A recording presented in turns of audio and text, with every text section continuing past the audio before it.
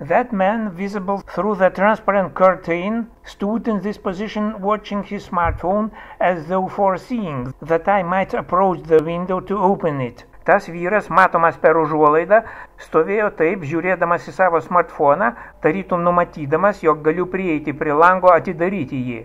Тот мужчина, видный сквозь гордину, стоял вот в таком положении, глядя в свой смартфон, как бы предвидя, что я могу подойти к окну, чтобы открыть его. Since he seemed suspicious to me, I went to get my mini-camera. Kadangi jis pasirodė man įtartinas, nuėjau pasiimti mini-kameros. Поскольку он показался мне подозрительным, я пошел взять мини-камеру. When I returned, man sugrįžus, когда я вернулся, he stood turning already to face me, no doubt demonstratively, although he could not see me visually behind the curtain. Jis jau stovėjo pasisukęs į mane, nors negalėjo matyti manęs už užuolaidos. Он стоял уже повернувшись ко мне, хотя видеть меня за гординой никак не мог.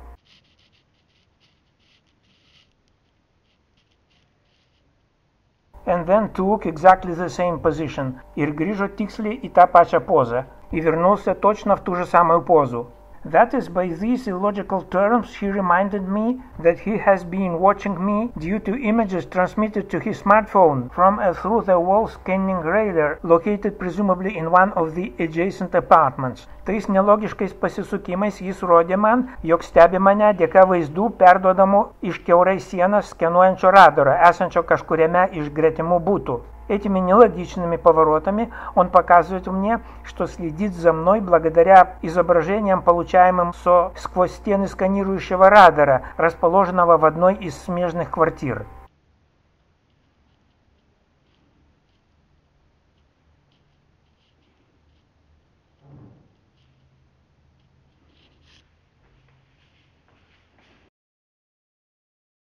Our other window, mūsų kitas langas, наше другое окно. It turned out that he is a member of a team taking out garbage from the building, but he stopped for a while, typically sideways to me, without taking his eyes off the smartphone, because he saw that I was looking at him again. Pasirodo, jis yra tos komandos narys, išnešančios šiukšles iš pastato. Tačiau šiuo momentu sustojo šonu į mane taip charakteringai, neatitraukdamas akių nuo смартфона, kadangi mato, jog žiūriu į jį vėl.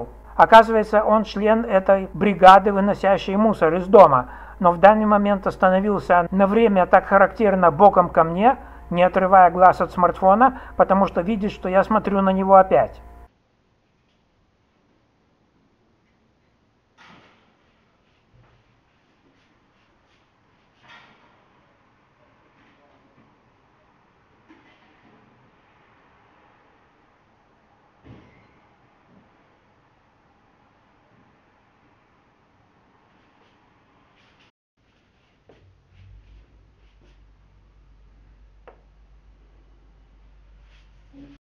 So, most likely that undercover agent happened to be here with others by accident, but having received a signal that I could approach window, he went to the bench in advance for a while, supposedly to drink and to work with his phone for a while. Taigi tikriausiai tas agentas atsirado čia drauge su kitais atsitiktinai, tačiau gavęs signalą, jog vaikštau po butą ir galiu prieiti prie lango, iš anksto pasitraukė prie suolo, neva atsigerти ir kurį laiką užsiimti savo смартфону.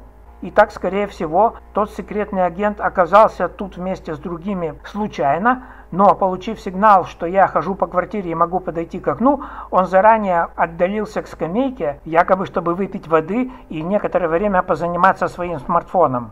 It happened on August 26, 2020, Wednesday. Thank you for watching and watch more. Tai atsitiko 2020 m. rugpjūčio 26, trečiadienį. Ačiū, kad žiūrėjote, žiūrėkite daugiau. Это произошло 26 августа 2020 года, в среду. Спасибо за просмотр, смотрите больше.